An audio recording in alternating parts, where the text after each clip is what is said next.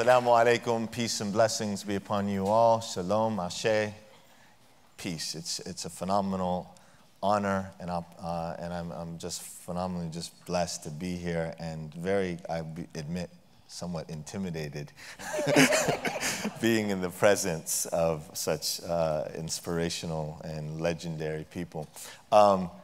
This is, in fact, the only second time I've been in Louisville. The last, first, and only time before this was perhaps one of the most inspirational moments in my life, particularly as my life as an American Muslim in North America. And that, as many of you can imagine, was none other than less than a year ago for the funeral and memorial of Muhammad Ali. A couple stories came to mind about that moment that I felt would be relevant to share. After, as you may remember, there was the prayer, and then the next day there was a memorial. And so there were just Muslims, literally, Louisville became Mecca of North America. I think you folks here did not know what hit you, but literally Muslims from every walk of life, background, converge on Louisville. And we were walking around the streets, and there was that one moment as we were walking to the center, and I was with it, and it was a dynamic assembly of us. It was around 15, 20. We had one of the former boxers with us, so intimidating brother. We had African American, Latinos, all Muslim, different backgrounds, hijabs of different colors, sisters with no hijabs, and we were walking, and it was almost a procession. And at one point, as we were walking, there was a sister across the street at a bus stop, and we heard her shouting something from a distance at us. As we got closer, we started making out what she was saying. As-salamu alaikum! As-salamu alaikum! As-salamu alaikum! And we started looking at each other. What's going on? But then it almost magically, at the same moment, there was a smile that emerged on all of our faces at the profound realization that this woman wasn't out of her mind. That in fact, this woman who had stepped outside of the bus stop, absorbed in the loss of one of the most beloved human beings on the face of the planet, who emerged from Louisville right here, extending every ounce of love and compassion she could to a group of Muslims that were coming from all over the world. And she did it in her best attempt to give us an As-salamu alaikum.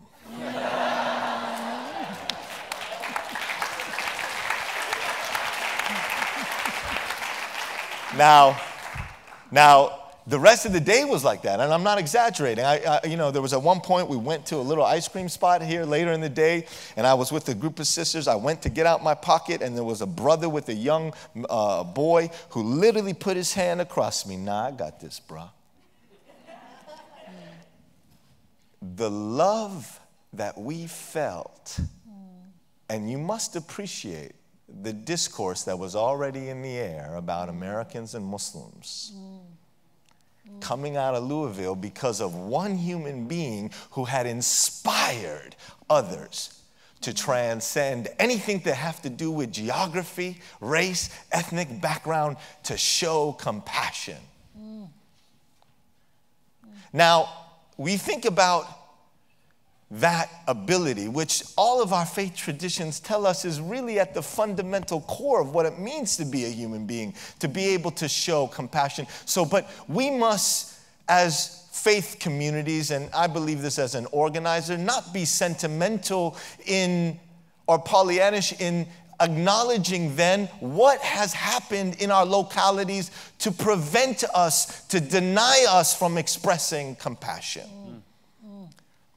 What has allowed us to segregate our ability to who we show compassion, and what gives us the righteous doctrines that we have internalized as righteous and religious in some cases, social and spiritual, to somehow rationalize those moves. And you can't in America not talk about that alongside the broader flow of segregation. Now, I think about that in the context of a person who organizes and works and lives on the south side of Chicago, have done so for the last 20 years. And I think about the legacy. I live right in front of a park that Martin Luther King came to over 50 years ago. To use righteous indignation to demonstrate that compassion in action must surface the real issues. That real compassion doesn't gloss over the evils of the day. It challenges us to wrestle with them. When King marshaled 700 freedom marchers on August 5th, 1966 into a southwest working class white neighborhood with only a few other folks in there, including my mother, one of the only non-white and first Palestinian refugees in Marquette Park, he encountered over 5,000 people, children, grandmothers, rocks, signs, go home, were perhaps the most kindest thing that was said that day. Bottles thrown, feces thrown. But when asked by the media, did he regret coming to Marquette Park after he said, in fact, and this is a year after Selma, said he had never encountered more hatred and hostility anywhere in the South. But he said, not an ounce of regret. We had to bring the evil out into the light of day. That type of righteous indignation is compassion in action. It's living compassion. It's challenging us, not as those people over there, but as one human family to come to terms with the artificial divisions and barriers, the false hierarchy of human value, i.e. white supremacy that we have superimposed on all of our structures, and to work at the messy intersections. Faith communities, we shouldn't be looking for just the clean, sanctimonious corners in the churches and the mosques and the temples and the synagogues, but King and others, and Martin Luther and Malcolm and Chavez and all of the greats challenged us to come to the messy intersections, to get a little dirty. In Chicago, we've worked at the intersections of Arab corner stores and low-income black communities to confront Arab communities to come to terms and reckoning what types of evils they've inherited and perpetuated and how to transform. It's one thing to challenge oppression. There's a prophetic tradition that says, help your brother if he's an oppressor or oppressed. They asked the Prophet Muhammad, we get the oppressed, but how do we help the oppressor? Stop him from oppressing. And how do we do that?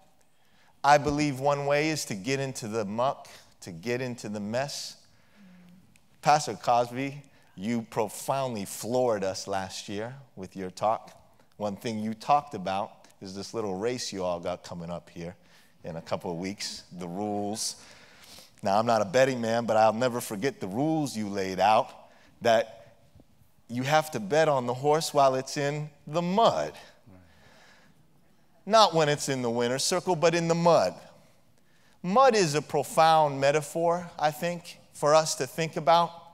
In our tradition, we think about this notion that kullukum min Adam wa Adam min turab. Mud is a humbler, that all of you are from Adam, and Adam is from the dirt, from the mud.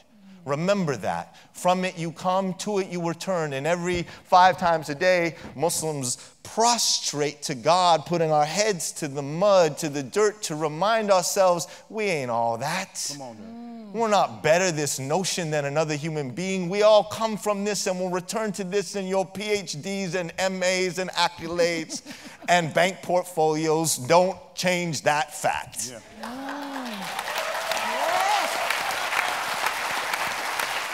But there's another thing about mud. Mud is malleable. Mud can be inspirational. We can refashion, reimagine, radically recast ourselves in that mud.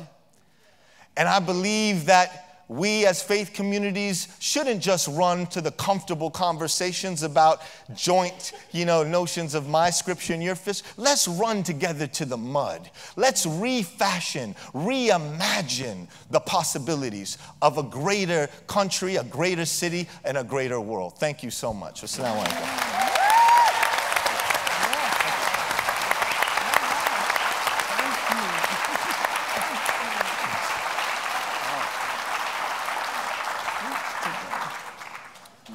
Spectacular. Spectacular.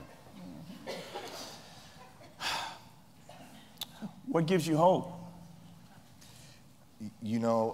Every week one of the largest subsets of the population that I work with are the returning citizens and formerly incarcerated as well. And every week, Saturday mornings, we get together after prayer. There's around 25 of us that go out to breakfast. And I'm talking about an accumulation of perhaps, with no exaggeration, 700, 800, 900 years of prison time. Many of those years spent in total isolation, 23 hours of the 24-hour day in complete isolation.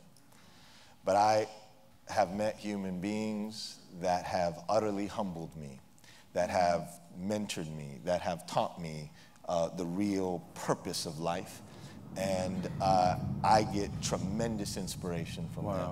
Wow. I remember one brother who actually was beaten into a confession during the Burge years, a superintendent, a commander who was notorious for police brutality in Chicago, not something that just started with the brutal murder of Laquan McDonald a couple years back. Certainly King also 50 years ago challenged Chicago to confront that legacy, and it's existed. And this brother actually ended up serving close to 17 years before he was exonerated. And many of those years were in, again, solitary confinement. Now, when he came out, I'm not joking, Pastor, he had light on his face, and it was a big case. And people were around him as he was mobilizing and organizing with us. And I was just watching him from the side because I was just waiting for that moment. How does a person survive and come out looking like this? And I asked him that directly after 2 weeks. He said 2 words. Now, he had become a Muslim, but he talked about this, and it taught me something about faith. I said, what are those 2 words? In Arabic, he said, Surah Yusuf. In English, that is the story of Joseph. And it taught me that he's not a scholar in religious tradition by any means, but the human beings that have really internalized the highest values in all our faith traditions, that have been the most transformative, have gone through such harrowing experiences and have come out. We've passed legislation on parole reform. The last year, a piece of legislation that passed in the state of Illinois on parole reform was written by a brother with us who was himself on death row. Wow. And those are the things that inspire me, because I feel, when you're in the face of that and you're in the presence of that, you don't have time to not just stop moving forward. Oh, it's powerful. Yeah.